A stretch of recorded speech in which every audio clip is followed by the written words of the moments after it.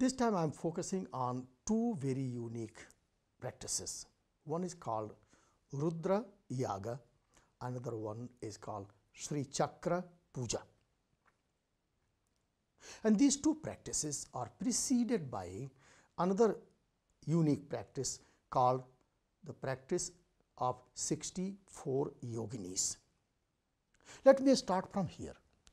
64 yoginis represent the entire range of our personality, entire range of our thoughts, feelings, emotions, entire range of everything that is happening inside us. Similarly, these 64 yoginis represent the entire range of the forces which govern, guide and provide nourishment to this wonderful, beautiful world around us. Together, these 64 yoginis are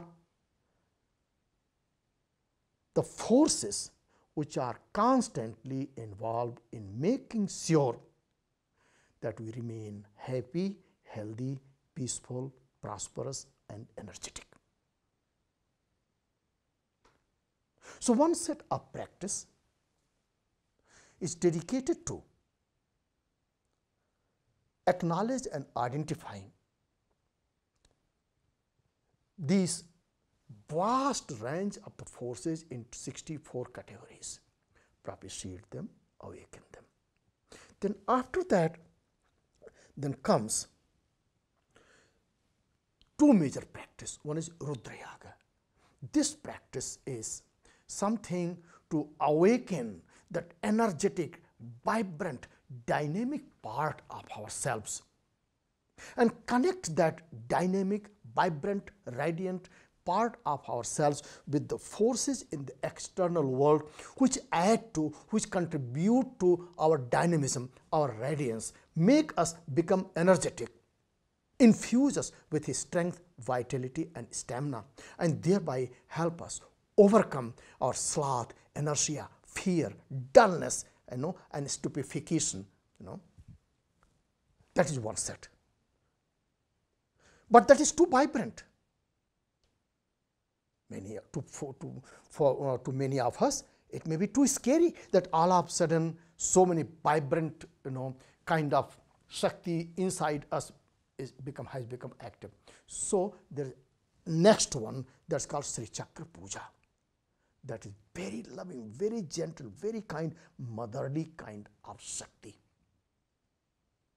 That covers very vast range of forces too. But it also has capacity to rearrange everything in a manner that which contributes to the awakening of, as well as giving a shape to the tender, gentle, loving, kind, compassionate aspect of ourselves.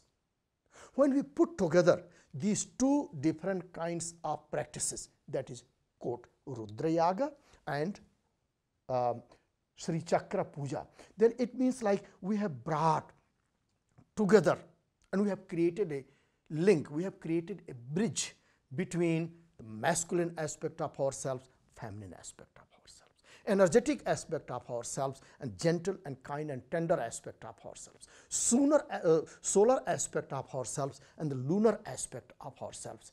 And and we gain ability not only to just go back and forth and take advantage of these two forces, but also to really be able to assimilate these two aspects of our personality so that we can become a fully grown, fully developed human being. And it is on the firm foundation of this fully grown humanness we are able to start our spiritual quest, that is discovering our own inner divinity. It is only when all the diversities, all the fragment forces have found their rightful place in us and outside us, we are free from all obstacles.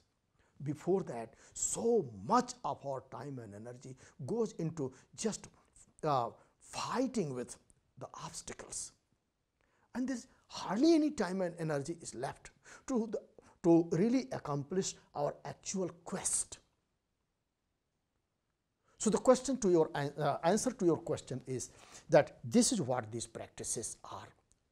Definitely, these practices are somewhat complex, but if we have 5 days together, we can really make it do the practice in a manner that there is no complexity in it. It is understandable.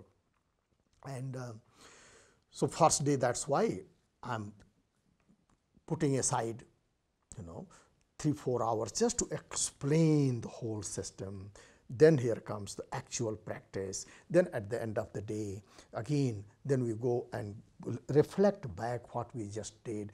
And next day again, why explain what we are going to do and how we'll do it and why are we going to do it. And then we do the practice itself. And at the end of the practice, then again we sit down and I relate. And of course, by that time, our major course of ritual-driven program is over, and then I translate everything back into our personal context of yoga, meditation, and spirituality, and that's what the tantric meditation component of our this retreat is all about.